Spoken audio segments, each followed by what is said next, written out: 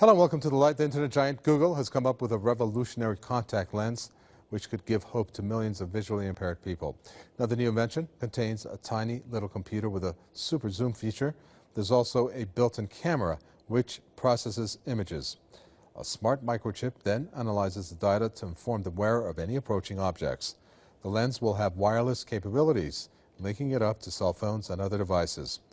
Not long ago, the project founders developed a smart contact lens for diabetics, which analyzed tears to warn users of sugar level drops.